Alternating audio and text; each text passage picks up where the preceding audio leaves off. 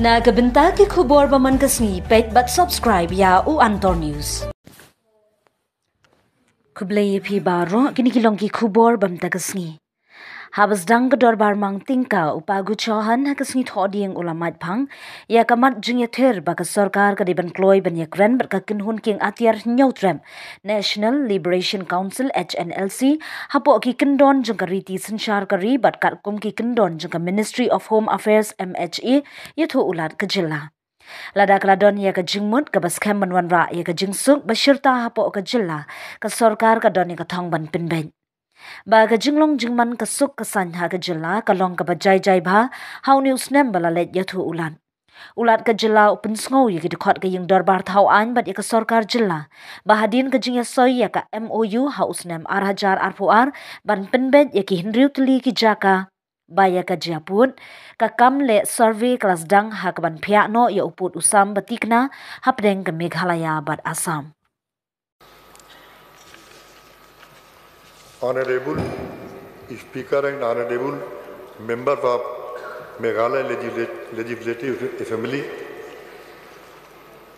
Ga Ai Khublai Yaki Baro Nasimang Pilak Kan Nam Gipa Salam Ko On Chengna Iskaya.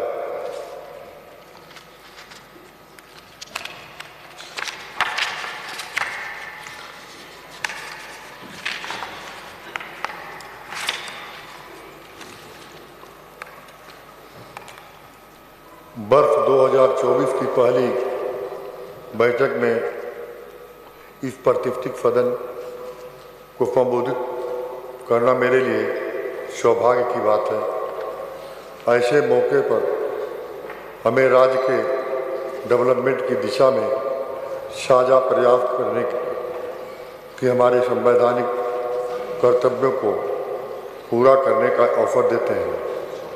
मुझे आशा है कि सत्र में होने वाली चर्चा मेघालय के लोगों के प्रोग्रेस प्रॉस्पेरिटी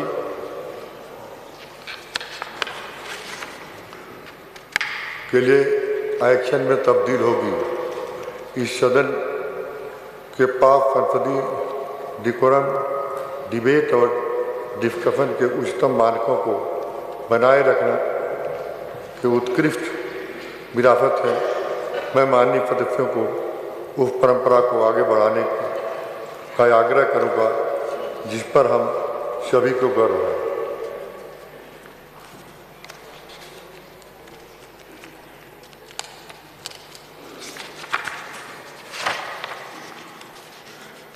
भारत की माननीय राष्ट्रपति श्रीमती द्रौपदी मुर्मू जी ने इस वर्ष जनवरी में मेघालय की अपनी पहली यात्रा की और अपने प्रवास के दौरान उन्होंने पूरा में मेघालय गेम्स का उद्घाटन किया तथा शिलांग पीक रोपवे जैसी प्रमुख इंफ्रास्ट्रक्चर परियोजनाओं की शुरुआत की।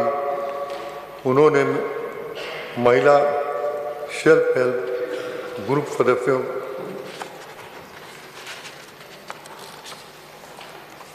किसानों, उद्यमियों और युवाओं को मुलाकात की जो मेघालय की प्रगति के नेतृत्व कर रहे हैं।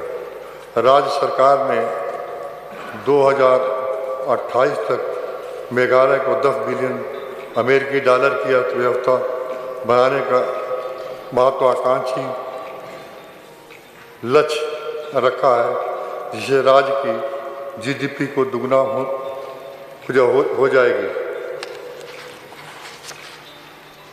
इस लक्ष्य को पाने के लिए इंफ्रास्ट्रक्चर, पावर और water supply, investment, promotion, IT, tourism और एग्रीकल्चर जैसे सेक्टर में आवश्यक आर्थिक विकास को आगे बढ़ाएंगे, जबकि हेल्थ केयर, एजुकेशन,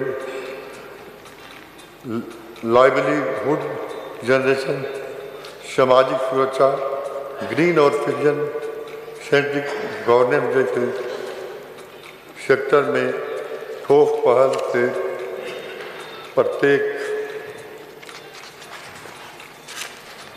प्रत्येक नागरिक का समग्र सुनिश्चित करेगा। इसमें राज्य सरकार के विभिन्न विभागों द्वारा कार्यान्वित की जा रही नीतियों और कार्यक्रम को उल्लेख किया गया है। नागरिकों की प्रॉपर्टी सुनिश्चित करने के लिए राज्य की शांति बनाए रखना महत्वपूर्ण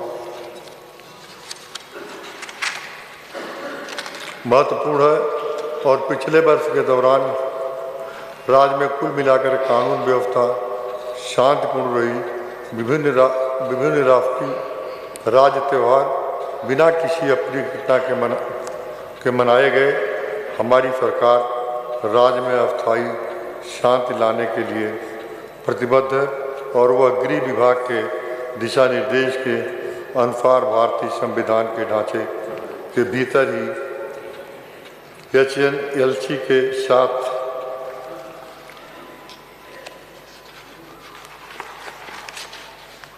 बातचीत करने के लिए तैयार है। माननीय स्पीकर और माननीय मेंबर, मेरे स्पीच की ऑफिशियल कॉपी सदन के पटल पर आपके सामने रखी हुई है। आपसे अनुरोध है कि वे पढ़ा हुआ समझने का कष्ट करें। जय हिंद।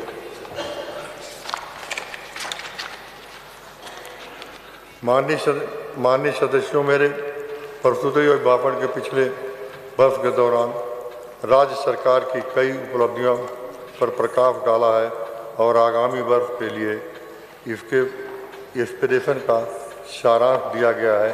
अब मैं इस आशा के साथ अपना संबोधन समाप्त करूंगा कि मैंने जो भी मुझे मुद्दे उठाए हैं उन पर इस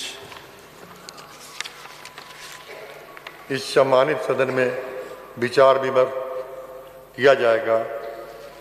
हुबले मिथले, जय हिंद, जय भारत।